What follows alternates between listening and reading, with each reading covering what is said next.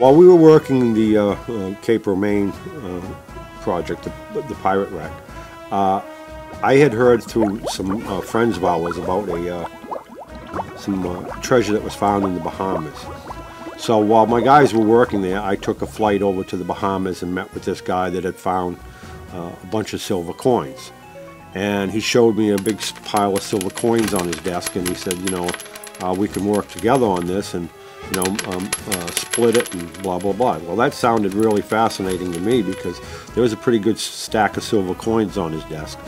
And I thought, you know, there's probably a lot of other neat things there. We sailed over to the Bahamas, and the guy was supposed to get us a permit, but he said, well, you know, the permit process is going to take longer than we thought. So in the meantime, we decided, well, let's just go and check out the wreck site. And you don't need a permit to just go, you know, poking around diving.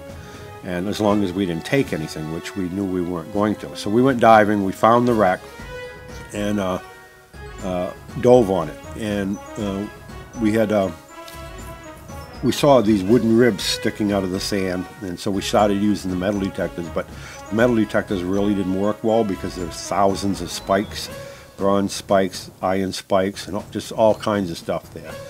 And we did some, you know, digging around and things like that, and that's where I saw my first 20-foot hammerhead shark swim over me. Scared me half to death, but, you know, he didn't bite me or anything. He just kept looking at me like I was a tidbit. But anyways, it was a pretty big fish.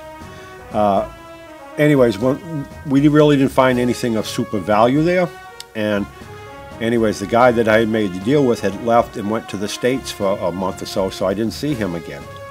And we kind of called that off and said, well, let's go down to Florida. We were going to meet with Mel Fisher, and we left the Bahamas. But after we left, I found out that the coins weren't found where the wreck was. It was found, there's a little reef that the boat hit and sank. Well, the treasure was on the other side of the reef. That's where he had found the coins. He says, you were on the wrong side of the reef. Well, we didn't know that, so it's still there waiting. Well, I'd love to go back and check it out knowing what I know today. But the Bahamas, it's pretty tough to get a permit today. You can get one, and they're just starting to open it up again. But I might go down there and check it out one day. For full episodes and more extra footage, please visit www.shipwrecks.net.